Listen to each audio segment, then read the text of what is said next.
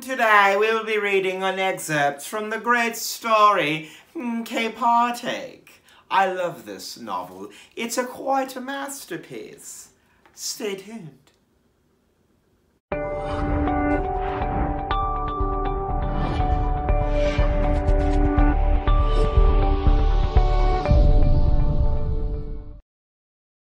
What's up, guys? Welcome back to Sense. As always, I'm Joshua, and to my loyal subscribers and viewers, thank you. And to all my new viewers and hopefully new subscribers who haven't hit that subscribe button, click it, guys. It's not that hard. Today we're going to be talking about a fragrance from the indie house Imaginary Authors. I had received a few samples a few months back from a friend of mine from Imaginary Authors, Joshua, and I went through all of them and I smelled them and I wore them and I took my time with them, and after much deliberation I came to a conclusion that there was one fragrance that stood out to me more than any, and guys, the fragrance we're talking about is Cape Heartache. I was actually going to give this to myself for Christmas, and I had gone on the website. I was literally on the trigger finger of clicking to buy this, and I jumped on a fragrance group and I saw a guy by the name of Nick Perrialt. He's from Maine. He's a lobster fisherman, and the dude is as cool as the other side of the pillow. Shout out to you, Nick, and thank you for an easy transaction. He went ahead and sold me the bottle. Came super quick. He sent it to me, the original packaging, which I thought was really cool of him. As you can see, the original packaging looks a lot like a book. When you open it up, of course, the fragrance is on the inside. Sorry, Josh, and sorry, Nick, but guys, don't care about the box. So let's get to the fragrance, guys. The fragrance we're talking about, guys, is Camp Heartache. Camp Heartache smells like your trip to camp when you were a kid. You're gonna get furs, resins, you're gonna get vanilla, you're gonna get strawberry, you're gonna get mountain fog, which is an imaginary note, and old growth.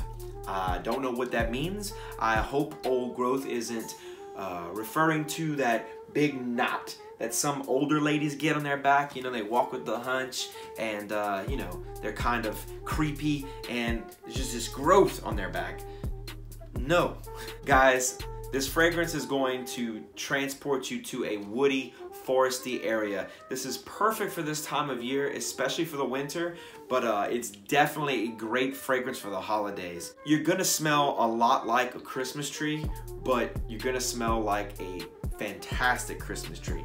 Not a synthetic fragrance. This is definitely a very natural smelling fragrance, very well blended. When it comes to longevity, guys, this thing lasts forever. I've had it for literally a couple of days, and I've sprayed on myself, and it projects like a monster, and everyone smells me and they think that I must be hugging trees for a living, that I work at a tree service place where you go and buy your Christmas tree. They think that I've just been doing that for 8+ hours, because this fragrance will last 8+ hours. When it comes to sillage and scent bubble, it definitely keeps a huge bubble around you guys, and people will smell you as you walk by, and they'll get that whiff, and they may not even know it's you, but you can tell on their face that they're warmed from the inside out, guys. Joshua, I just want to tell you guys, this is a fantastic fragrance, and there's a lot of other great fragrances from their line, like Memoirs from a Trespasser, Slow Explosions, Every Storm a Serenade, City on Fire, which smells like bacon.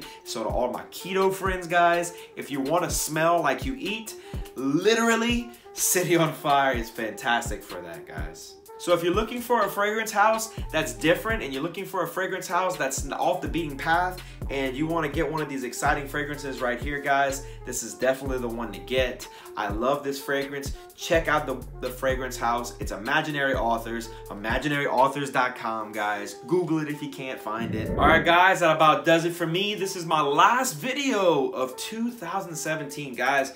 2017 has been a great year, and I definitely hope that 2018 brings each and every one of you exactly what you strive to do. I don't hope any of you get easy handouts. I hope you have to work for it, because what you work for is definitely worth it, and I really like to think that I've been working really hard at this channel thing, and I hope you enjoy it. Please continue to support me. You have no idea how much it means. This is more a hobby than anything, but it definitely feels good to know that there's people out there who feel a lot like me about fragrances. Guys, as always, I'll smell you later until 2018. Peace!